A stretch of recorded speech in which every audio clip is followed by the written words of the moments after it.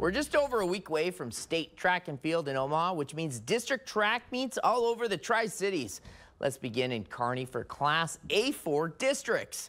Let's begin with the boys, 4x100, and these four names are synonymous with Kearney athletics. Abel Molina, Agent Zero, Xander Ruling, Sam Noctegal, and anchor Zaire Lagroni Miller. Bringing this one home as the quartet sets a PR with a time of 41.93 seconds.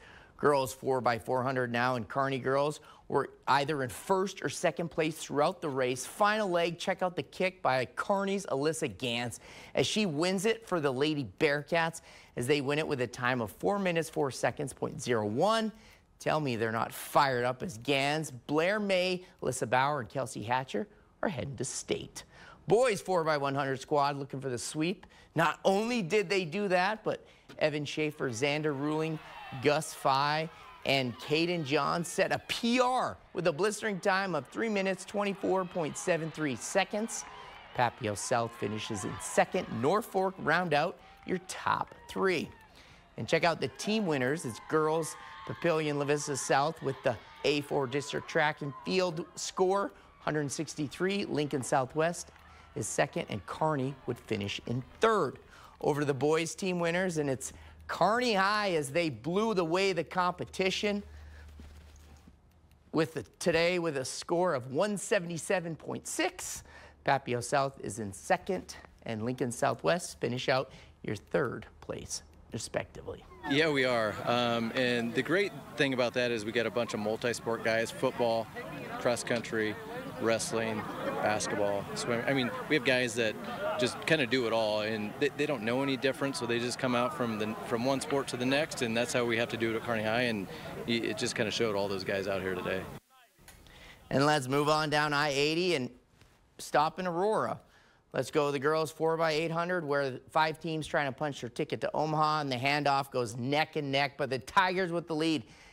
Kellen Henry Perlick, Mila Mick, Lainey Benson, and Sophia Reynolds are your winners with a time of 9 minutes, 53.34 seconds. Followed by Northwest, Broken Bow, round out your top 3. On to the boys. This one is a bigger competition, but Hastings, they're setting the pace throughout.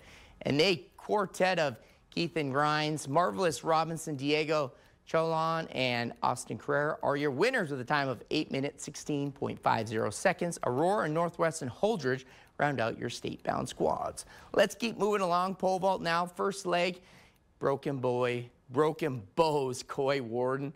Give him his flowers. Wins it 14 feet 6 inches. He's heading to state. Check this out. 8 competitors are also heading to state. 3 from York, 3 from Holdridge, and 1 from Northwest. Impressive showing for sure. Not pictured girls, they had 9. B5, such a competitive district. Lastly, boys discus, as the competitors were dealing with the wind all afternoon, but Holdridge's Andrew Englund figured it out as he put some air underneath this toss, and he wins it with a throw of 165 feet 6 inches. The senior excited about going back and competing in Omaha. Last meet I PR'd. This meet I was pretty consistent, so far it's looking pretty good. Hoping to keep it rolling at Burke. I'm ready for anything. Is obviously great to have at my disposal, but consistency is key. You know, gotta be consistent. Oh, they've been great. I mean, the community is fantastic. Support is huge.